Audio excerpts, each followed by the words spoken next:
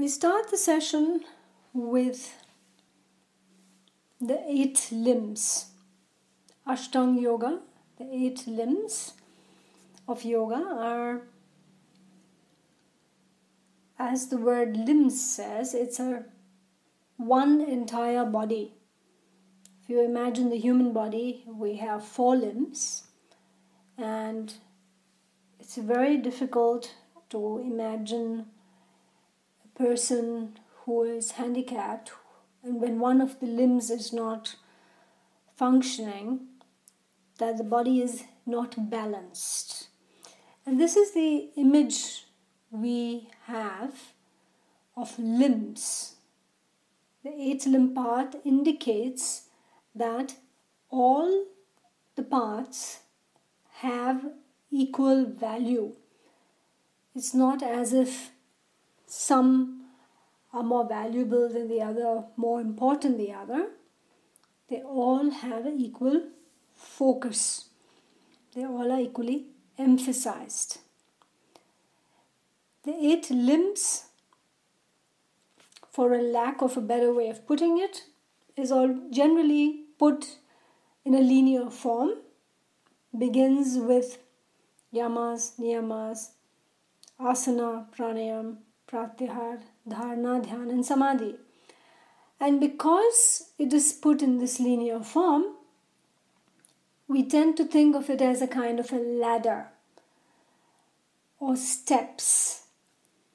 And this has led to a misconception that one has to follow these step by step, and that if you haven't perfected Yamas and Niyamas, you should not do asana and pranayama, and that if you do, you have to master asanas before you do pranayama, or you have to master asanas and pranayama before you do any kind of meditation. This has led to this misconception that we cannot learn meditation or practice any form of meditation without having first mastered the asanas. The contrary is true. In fact, we need to do a little bit of all. We need to understand the entire process and get an overview of it. Only then can we progress. If we do it in parts, we cannot progress.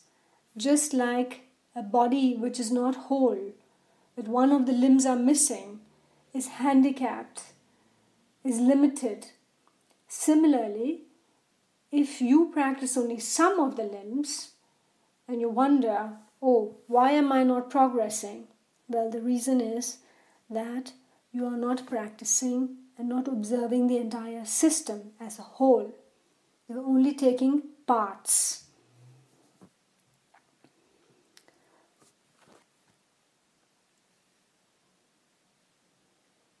To go into the details of the yamas and niyamas, what does the word yama mean? Yama means something like observance. Niyama means something similar to commitment. There are 5 of each of these. Altogether, there are 10. This has led to another misconception, especially among modern students, especially among Western students, that there are 10 commandments. The 5 yamas and niyamas cannot be compared to commandments. Commandments are like orders. They tell you what to do. They tell you how you should be, how you should behave, what kind of life you should lead, what kind of beliefs you should follow. These are not commandments. A more appropriate word would be commitments. It leads us to understand that we have to make the commitment to ourselves, and that the driving force comes from within. Commandments are those that are imposed upon you from an external authority. You are not self-driven. You are told what to do and you follow those instructions. These are commands. But the yamas and niyamas are quite different. They are commitments you make to yourself, and you are self-motivated and self-driven. Keeping that in mind, the spirit of these 5 are really the spirit of exploring the self, the desire to understand the world around us and find that way that is most suitable to us. So the first commitment is ahimsa. I have given various translations of this word: non-violence, non-hurting, non-injury, respect, selflessness. When we contemplate upon ahimsa, then we can explore this idea in our lives and integrate it to the best of our capacity and understanding. There is no hard and fast rule about ahimsa. Initially, when people hear about this commitment, ahimsa, the first thing most people think of is becoming vegetarians. They associate ahimsa with diet and becoming vegetarian, not wanting to harm animal life. However, if we contemplate further on it, we will understand that ahimsa is a far broader term than this. It also means not hurting people with words, not harming people with your behavior, with your thoughts, your actions, your speech. And in a more positive way, it means learning to be respectful of others. Learning to live in the world in a way that you do not harm anyone, not just animal life. The second one is satya, which is truth, authenticity, transparency, non-deception, self-awareness.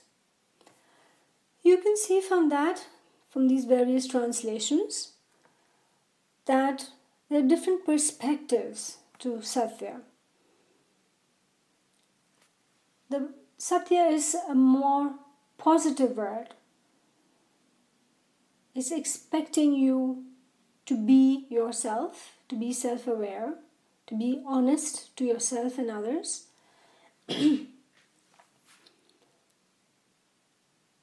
While there is that one aspect of satya which relates to yourself and your behavior with others, there is of course the more higher concept of truth, a more abstract idea of truth. The third commitment is non-stealing, asteya. Do not take from others, do not steal. Also can mean be self-reliant. This is something we need to contemplate on. Brahmacharya. There are many translations of Brahmacharya, and one of the most common one is celibacy. I, on the other hand, have translated it as self-mastery, balance, sustainability, responsibility, moderation.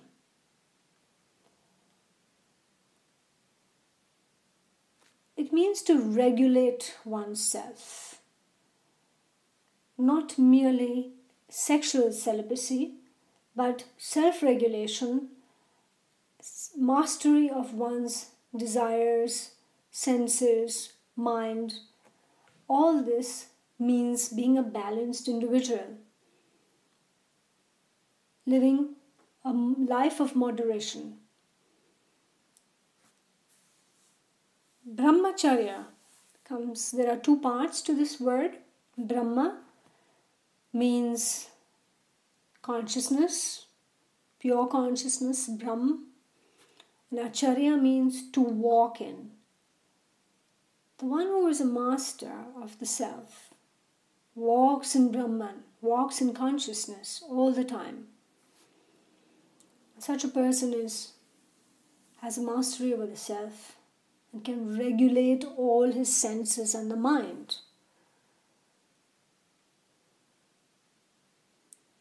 So you see that the yamas are not merely about following some simple instructions, but can be very deep and insightful when we contemplate on them. Aparigraha means non-holding, non-possessiveness, simplicity. This is how you would live your life if you would not keep hanging on to things, not want more, be satisfied with what you have, not getting greedy.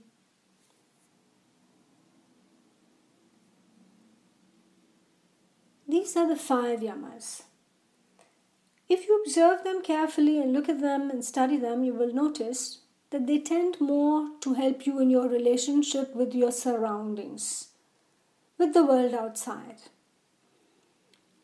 So in a sense, you can say these commitments are those related to the external world. If you observe them carefully, you will also notice that out of 5, 3 of them start with a. Ahimsa, asteya, and aparigraha. A is a prefix. It means not or non. So therefore non-violence, non-stealing, non-hoarding. There is a tradition in the Indian philosophy that we express certain things in the negative. So we say non-violence. It implies do not do. It implies a negation. Simply abstain from violence. Abstain from stealing. Abstain from hoarding. So you do not have to actively do anything. You merely have to stop doing the wrong action. If you think upon this is a very important insight.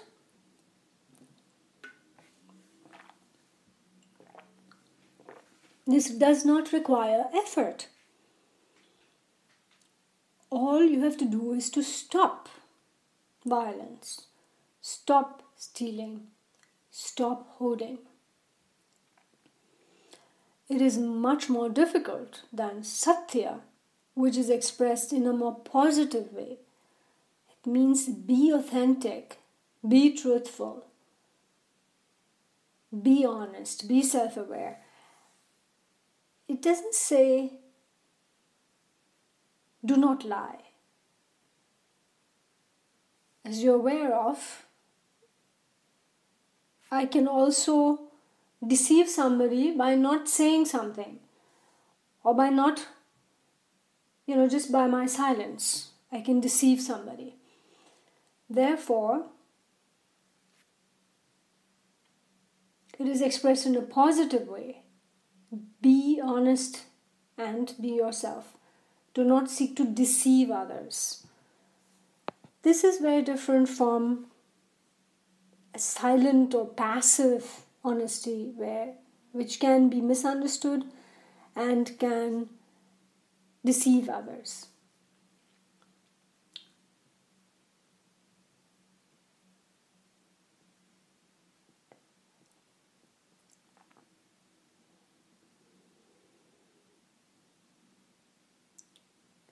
So these are the first 5 commitments.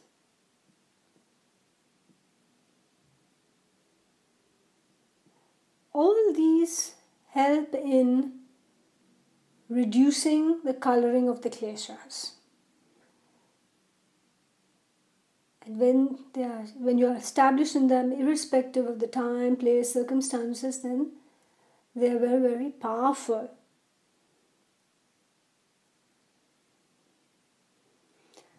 Any questions or thoughts regarding this?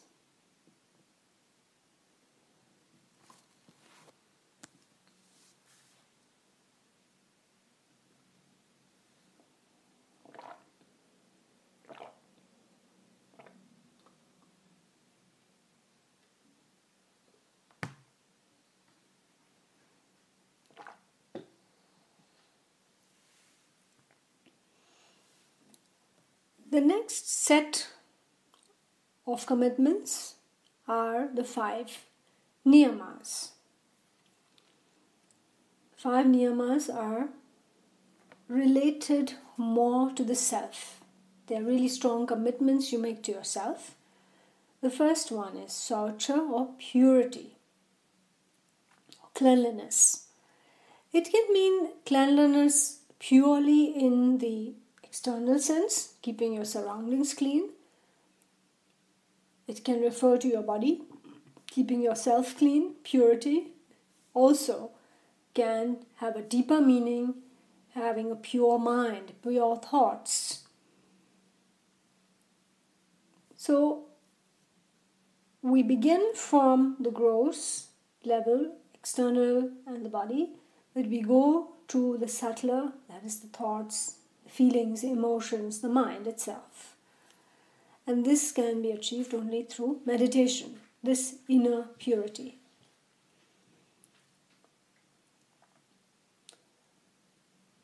The second commitment is santosha, commitment to be content and satisfied.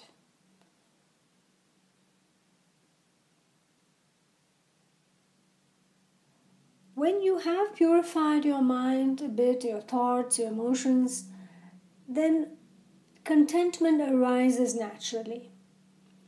You feel satisfied with what you have. You do not become greedy. Tapa is self-training. Training of the senses, training of the mind. It's discipline, it's effort. The word tapa comes from fire. It implies a certain sense of austerity. It is not to be understood as self-torture. A lot of people, especially we've seen in stories sometimes, we've heard of people doing some terrible things, harming themselves, torturing themselves, some extreme fasting, extreme practices, austerities where, you really harm the body. And this is counterproductive.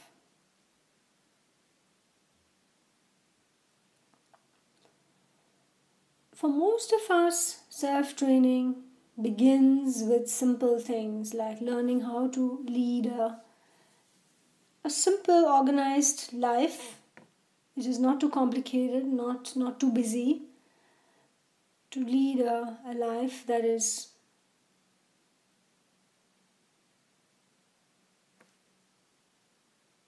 has got some structure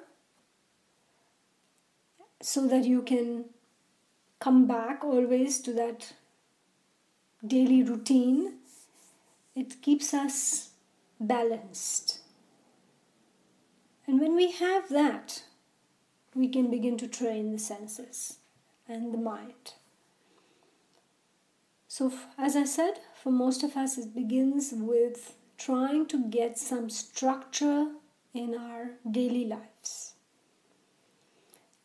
Therefore, it's very useful for those who aspire to meditate, or those of you who are meditating, to have a fixed time for meals, to have fixed time for meditation, especially important, the time you go to bed, the time you rise. These all were earlier a part of Vedic lifestyle. Modern lifestyle has taken over, and it's very difficult to practice that kind of Vedic lifestyle. But whatever one can do within this day that we have, what is possible, we should try to do. The fourth commitment is Svadhyaya. Sva means self, and therefore we say self-reflection, self-awareness, study, contemplation. Most people understand this as study of books. So they talk about reading, studying. But this is not studying books, and in the modern context, studying websites, watching videos on YouTube, and this is not what is referred to. It is useful to study books and know some basic theory, but mostly we need to do self-reflection and integrate these things in our life. How to be self-aware. Instead of studying other people and finding faults in them, you need to study yourself and see what you can change in yourself. This kind of self-observation is called Svadhyaya. And the last, but not the least, is Ishwar Pranidhan. Means surrender, grace, humility, effortlessness. For a lot of people, Ishwar Pranidhan simply means bowing down to a deity, to an idol, to a teacher. This is a very simple way of looking at it. The much deeper way of looking at it is going through the process of purification, training oneself, acquiring self-awareness. One feels in touch with the divinity within, and when that happens, naturally one becomes humble. In the presence of the divine, you feel grace, and suddenly you discover that everything comes to you effortlessly, and you surrender because you know you are taken care of, that you are loved and you are cared for. And when you have that sense of trust in you, that is Ishwar Pranidhan.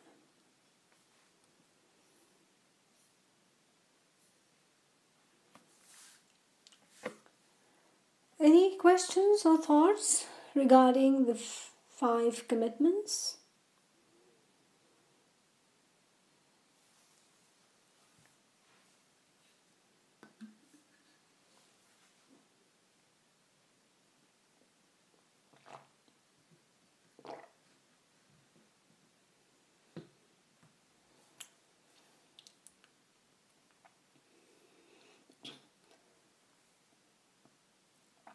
These 10 commitments are very important, and they are the foundation of our practice.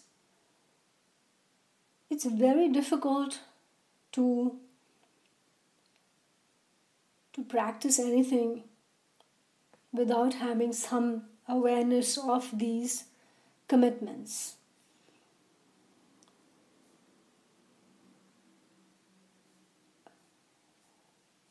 What happens when we have some contrary thoughts to those that are mentioned in the Yamas and Niyamas? What happens if I feel anger and I want to hurt somebody, or you feel like you want to steal, or you're discontent, or you have a lack of trust? What does one do? The Yoga Sutras says that you cultivate the contrary thought. You should encourage the opposite thought. What is the opposite thought of ahimsa? Himsa. What is the opposite thought when you feel violence?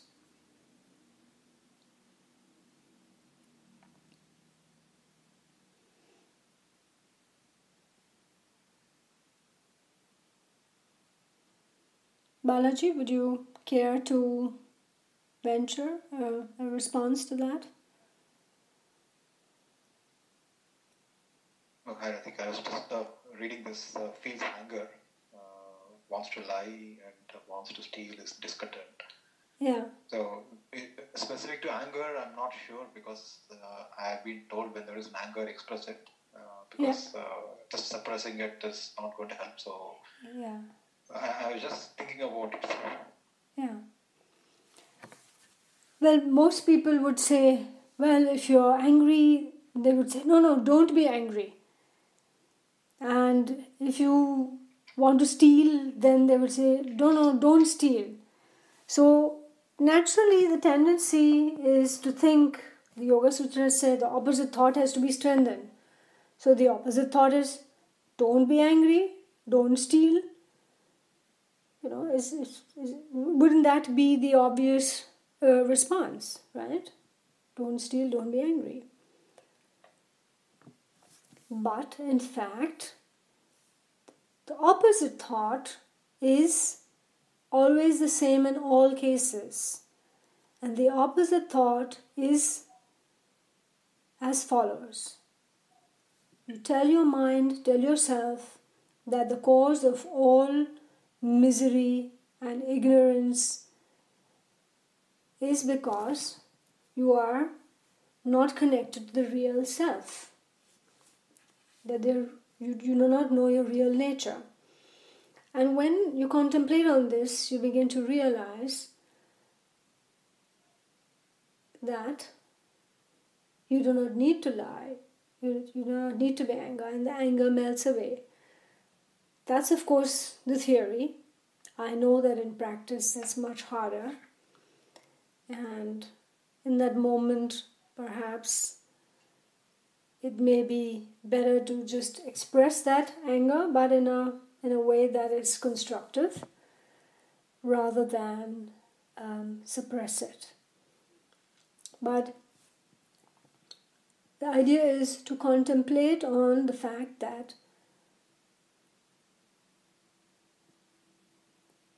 misery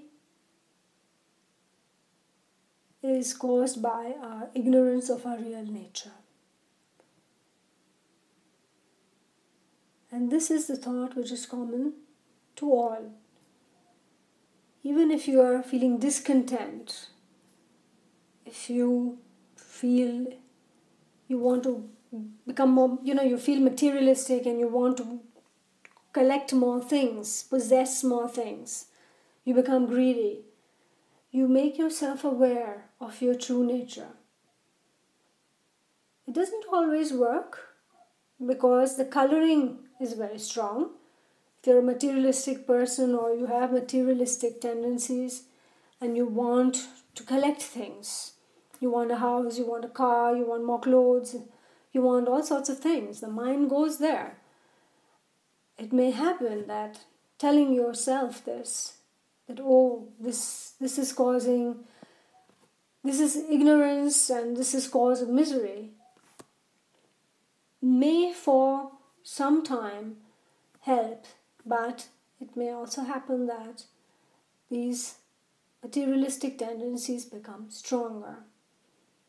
So we need to be self-aware, but at the same time hold this idea or thought that your true nature is pure consciousness. And your ignorance is causing misery. Your ignorance of your true nature is causing this misery. And that is the opposite thought. And this would lead one into a dialogue, an inner dialogue with oneself. And it's this dialogue which gets us to know ourselves. Here is the first time in the Yoga Sutras that this idea appears of an inner dialogue. In the commentary to the Yoga Sutras by Vyasa, this idea is expounded upon, is explained a little bit further in detail. In our tradition, we talk about it and we call it vichara, atma vichara, or purely internal dialogue, where we learn to get to know ourselves. And this is one way of working with the yamas and niyamas, rather than thinking of them purely as instructions to follow. They are not commandments, they are commitments, and they would lead you to self-discovery and not impose these upon yourself in a very authoritative manner. Rather, be very flexible, be creative, be resourceful with these, play with them, and you will discover lots of things about yourself that you did not know as you conduct this kind of inner dialogue with yourself.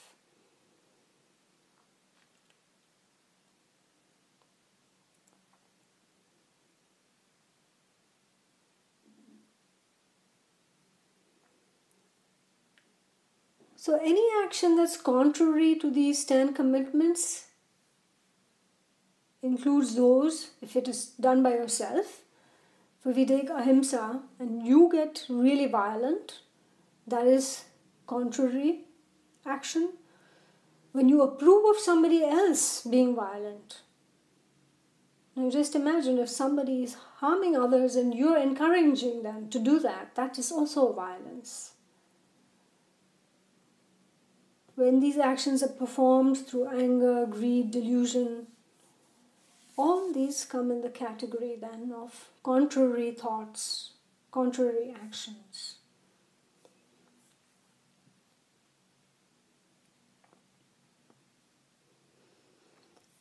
One of the big problems with the 10 commitments or the yamas and niyamas is that for most people they remain very intellectual. They study them, they learn them up by heart, they go to yoga schools or yoga teachers training programs and they study these, they learn the Sanskrit names, but they are not able to integrate these in their lives. It remains a theory. Either one tries to integrate all of them simultaneously, or one just reads them as a matter of knowing yoga theory. Let me study this.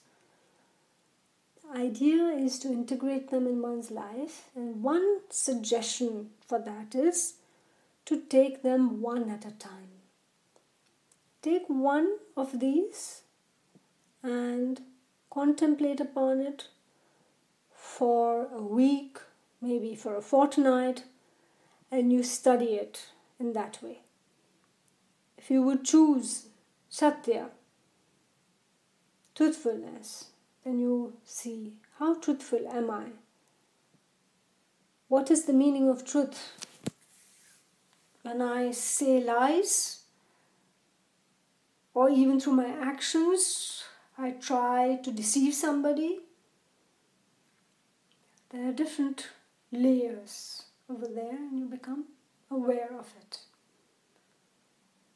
If you take up aparigraha and you see that you want maybe a car, you want a house, but you may also realize that you want to have a certain amount of control over your family. You realize suddenly that you're very attached to your family. That's also a kind of possessiveness. You learn to let go of them. So through this kind of contemplation, you get a lot of insights. Seen in this way, it can be very enriching and very insightful. But if you only look at it as yoga theory, it remains very superficial. Any thoughts or questions about the 10 commitments?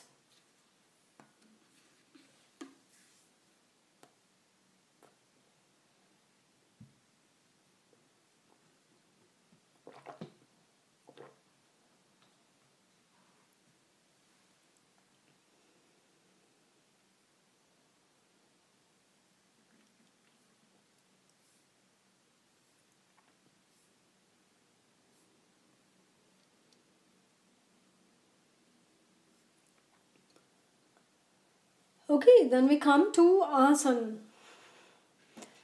Yoga Sutras 46 to 48.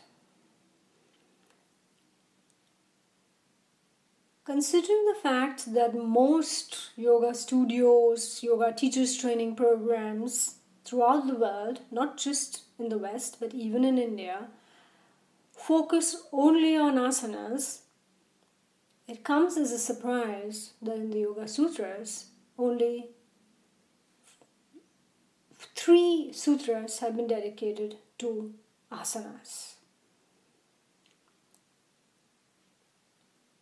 And they say, perfecting an asana is sitting in the posture in a relaxed and effortless manner.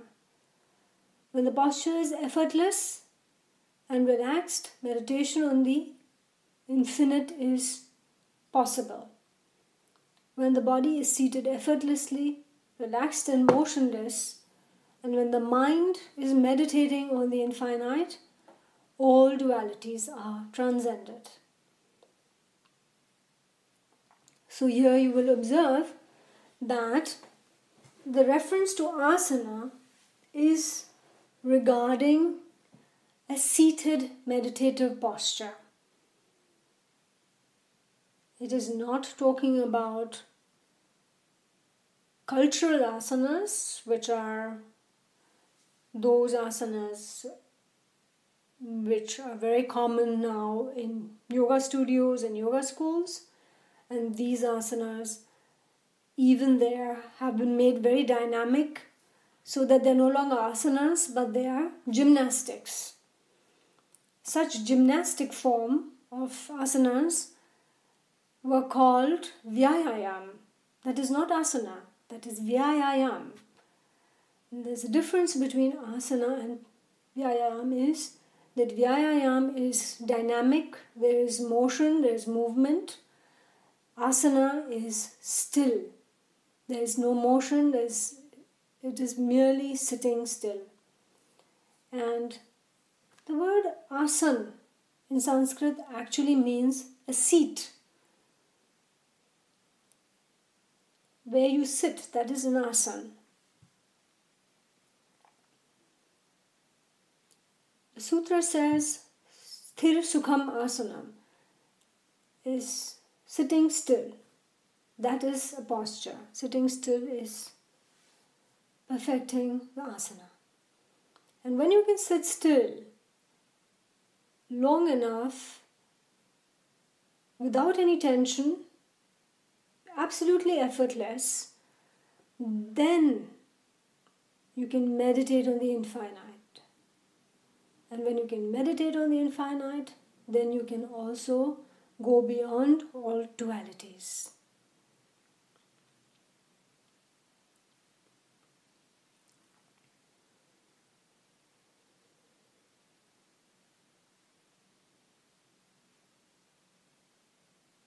So we understand very clearly that to be able to meditate on the infinite means already dhyana, the seventh limb. And to go beyond all dualities is samadhi, the eighth limb. So we see now the importance of sitting still. That is what asana means, sitting still. Sthir Sukham Asanam. It didn't say do dynamic asanas, flow, and all these different new forms of power yoga and all these things, because those are exercises. That's called vyayam, and that is not going to lead ever, however much you do it, however often you do it, it's never going to lead to samadhi or even to dhyana. It's not possible, because you're going in the different direction. You're not going inwards, you're going outwards. The body is moving, it's not still. So you see, it's a very important part here. We can use some cultural asanas to make our body flexible so that we can learn to sit longer. So we learn to sit still. And when we are able to sit effortlessly, then we can meditate deeper and go deeper into this. Any questions with regard to asanas?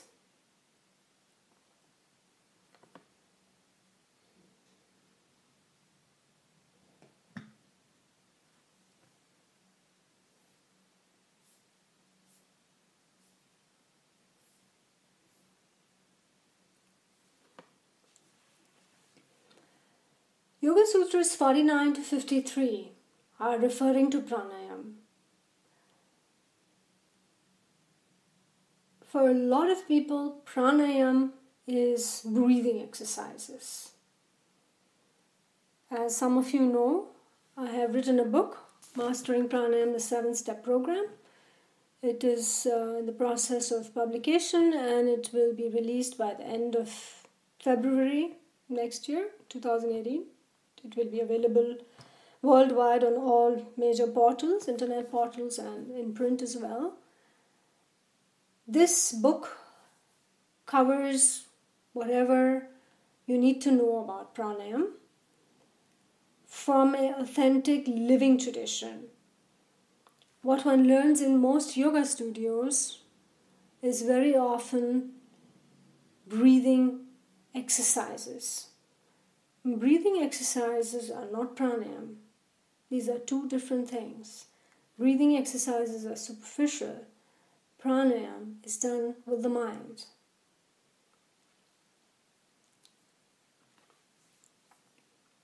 When the body is in a still posture, effortless and relaxed, the mind, focused on the infinite, has transcended duality. Flow of inhalation and exhalation is focus of attention.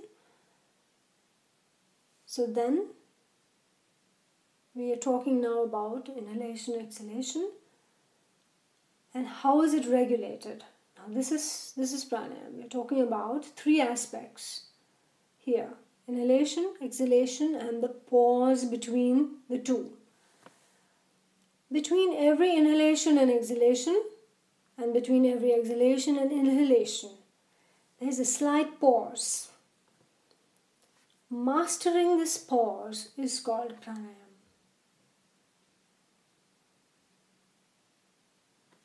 This can be regulated in 3 forms. At the space, which means you observe your breath either at the diaphragm or at the nostrils.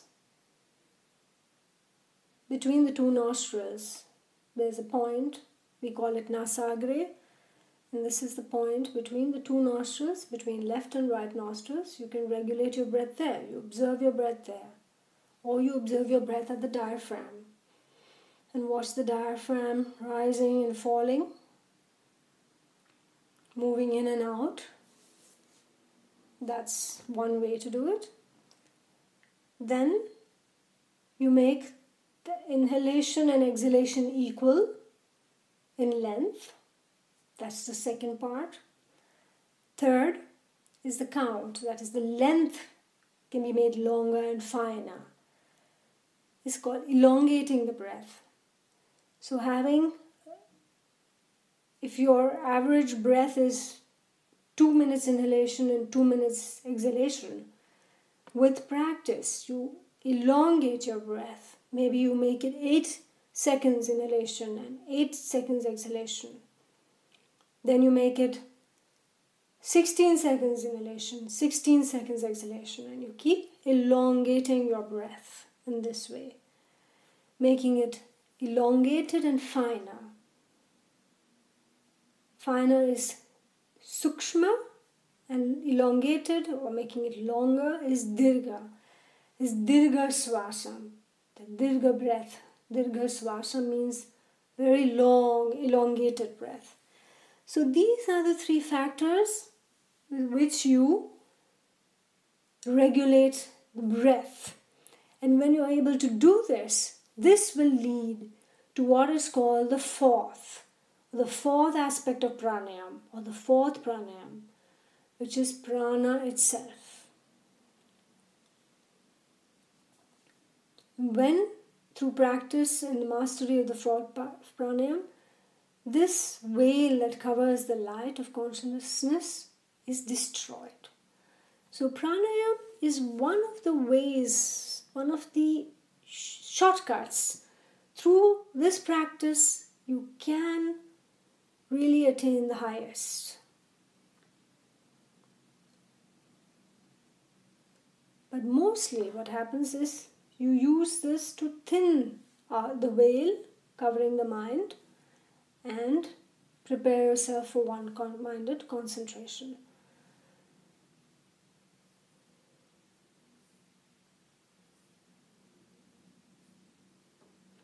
Pranayama is a very important subject.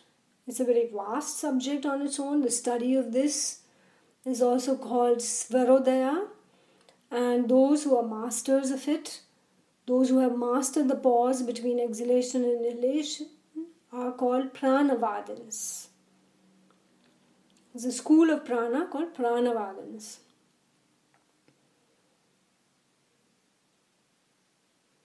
All this is explained in my book, Mastering Pranayama. Any questions regarding pranayama?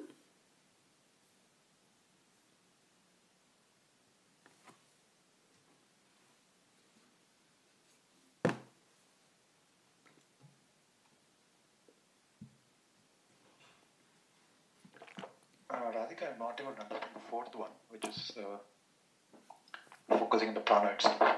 Yes. What about it? No, I'm not able to get this point, Radhika. I'm not very clear about this. Yes. Of course, one of the reasons is that you have not had a direct experience of the fourth pranayama. And this is the main reason why you have difficulty relating to it or understanding it. And this is why I also said right in the beginning that most people consider pranayama to be breathing exercises. But in fact, breathing exercises are different from pranayama. Okay, let me explain it this way. We think of air, so we think pranayama means something to do with air and respiratory system, right? But if I would take a balloon, fill it up with air, is that balloon living now? It's got air in it. Is it living? No. No, it's not a living being just because I put air in it. So prana is not air. Air is called vayu. Right? But prana is life itself. You have life in you. And that is prana. So when you do pranayama, you're able to master and go to a very deep level within you, which is the life force itself.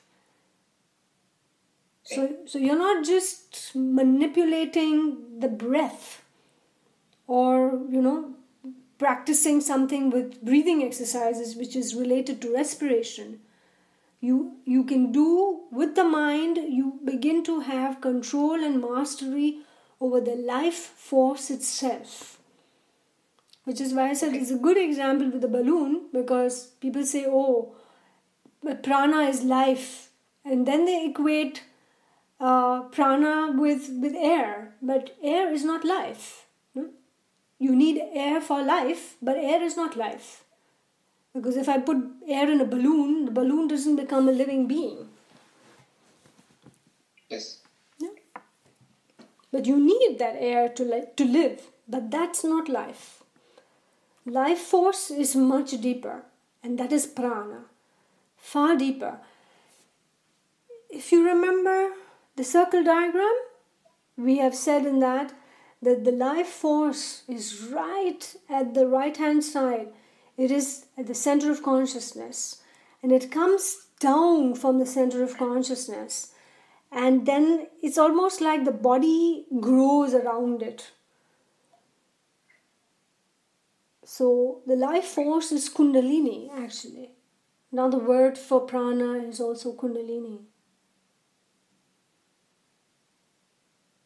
Okay. Yes. So fourth pranayam is having mastery and getting in touch with the nadis and getting in touch with the chakras and these things. A lot of people talk about chakras and nadis and these things, but it also remains very theoretical, and they do not really have a deeper understanding of this. This is a life force. Okay. Yeah. Right. Yeah. So the very last sutra that we are going to talk about, the last section in the Essential Yoga Sutras, the Sutras 54 and 55 from chapter 2, and that is Pratyahara. With the correct practice of pranayama, the cognitive and active senses recede from the objects of the world and the mind spontaneously moves inward. We just talked about it, that mastery of pranayama is when we master the pause between the inhalation and the exhalation, and the exhalation and the inhalation. There are pauses. So it's a slight pause. It's so slight, and most people, they're not aware of it. Some people, it is more marked, more obvious, because they're more stressed. So the pause is so strong that they seem to be, gasping for breath almost. So getting the mastery over that pause leads us to going beyond the dualities, and then something amazing happens. If you master this pranayam, the fourth pranayam, the breath stops. This is kumbhak. The breath itself stops. So I had mentioned in my example just now to Balaji that if you fill a balloon with air, it doesn't become a living being. So you need not necessarily have breath. There's still life force within you. And in kumbhak, it is happening then. The breath stops. But you go totally inside, into the mind. You go into the depths of the mind. And this then is mastery over the senses. That is Pratyahara. So Pratyahara is learning to gain mastery over the senses, either through pranayam or also through training the senses, convincing the senses in a process of internal dialogue and leading them towards buddhi. These are different methods. They both lead to pratyahara, the withdrawal of the senses. The following two chapters of the Yoga Sutras, chapters 3 and 4, relate to the siddhis, they relate to kaivalya, the state, the highest state. And these become so esoteric that I do not find it very useful to discuss this these are generally discussed only with students who are advanced meditators, who have been going very deep into these matters, because they can understand it. For everybody else, these matters remain purely intellectual and are really not very useful. And therefore, we end our sessions on the Yoga Sutras here. We have covered the essential Yoga Sutras, those that are essential for our practice and understanding. And I hope that some of it was useful for you. If there are any questions, you can ask them now, or you can also post these in our Facebook group, that first satsang, and be happy to answer anything.